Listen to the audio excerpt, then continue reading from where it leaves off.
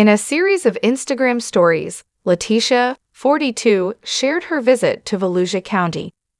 In the first story, the former Playboy model showed off her tatted arms as she wore a sleeveless black top. With a yellow trucker hat over her head, she paired her top with matching jeans and boots. The model crossed her long legs while posing in front of a row of motorcycles. In the second story, Mike's girlfriend danced on the street. Leticia switched clothes and sported a long-sleeved white crewneck top with denim jeans and brownish boots. Took a historical West Volusia tour, and of course, I had to dance through it, she captioned the post. Mike and Leticia were first linked together in July 2021 and remain together today. Before the couple hooked up, the American Pickers star split from his wife, Jody Faith, in June 2020 after about 10 years of marriage. The divorce between the exes was finalized in December 2021. Jody and Mike share their preteen daughter, Charlie, 11. In early February, the U.S. Sun exclusively revealed that the antique expert had a reputation for being a ladies' man before settling down with the beauty and the geek star. Mike visits his friends in Iowa frequently. He used to have a different woman with him every time you would see him, a source told the U.S. Sun. Before Leticia, he was a playboy.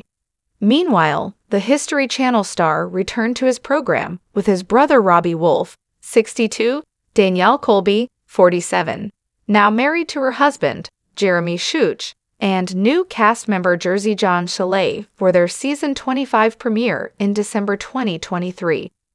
During the month of February, the ratings struggled to find consistent viewership as the numbers took a topsy-turvy turn. In late February, the U.S. Sun reported that the episode Tough as Nails, which aired February 21st, brought in about 913,000 viewers. This is the second highest-rated episode of Season 25, as the series has struggled in the ratings.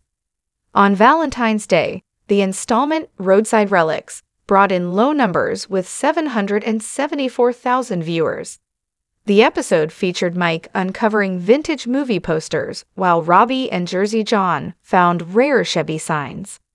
The ratings dropped from the 12th episode, The Eyes Have It, which aired on February 7, with 835,000 viewers tuning in.